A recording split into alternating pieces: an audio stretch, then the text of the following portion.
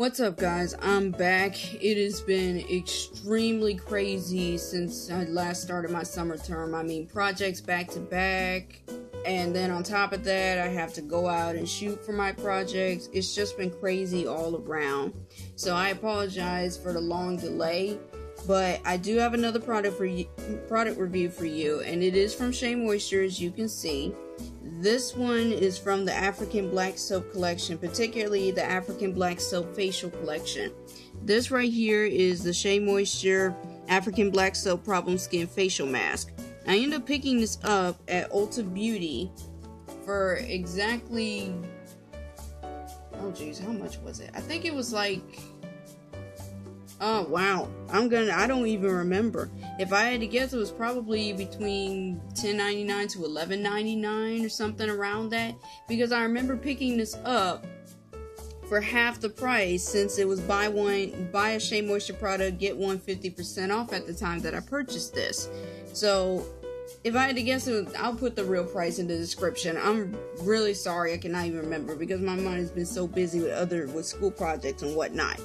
But I ended up picking this up from Ulta Beauty for half the price, because like I said, it was a buy one get one 50% off. I ended up purchasing this with another product. I believe it was the toner, which I will do a review on sometime later. But this mask, I ended up picking this mask, and this is a facial mask from the African Black Soap collection for oily and blemished skin. And this is what the product itself looks like, if you can see it. It is a clay-like thing. It has two clays in it, kaolin clay and bentonite clay. If you're familiar with those clays, then you might be interested in this mask here. That's what the label looks like, and it tells you a few more stuff here, and it comes in this little bitty jar. Now, I haven't really been looking into facial masks of sorts, because usually I just cleanse, tone, and then moisturize my skin. But I figured I'd give my skin a few TLC. So I decided to pick this up to see how it worked. I used this several times in order so I can get a more accurate review on it of sorts. Okay? I can safely say that this mask here, just a moment. I can safely say that this mask here, it did what it was supposed to do for my skin, since my skin is very oily, and it gets even worse since we are suffering from extremely high temperatures. But my skin is very oily.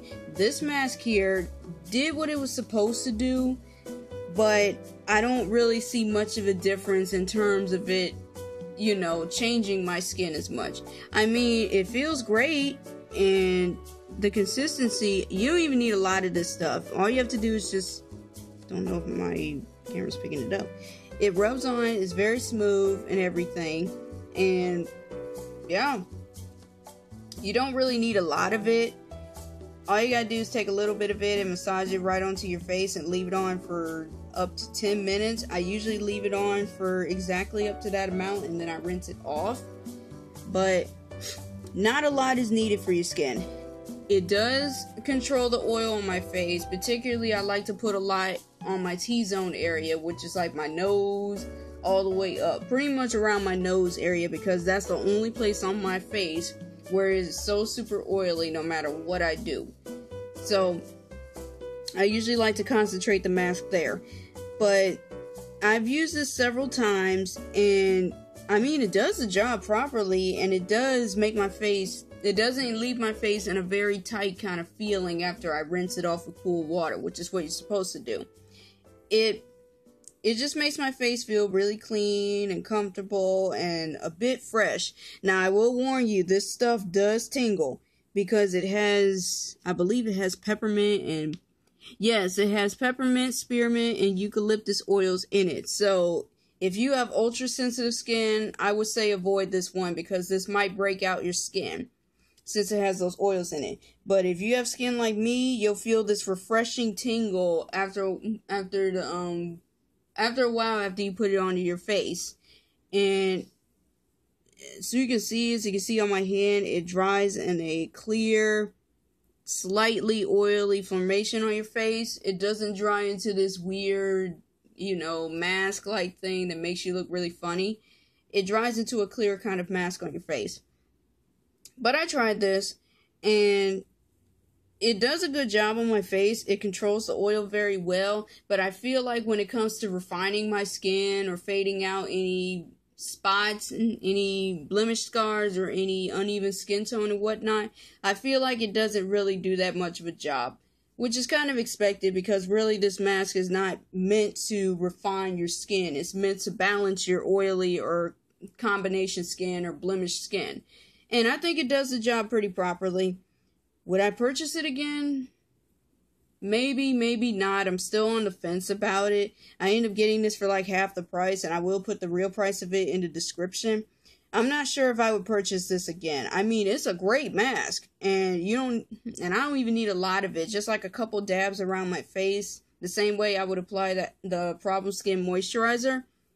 But I'll see in the future. I mean, if I'm in the mood for a mask, for a facial mask, then I might purchase this stuff again.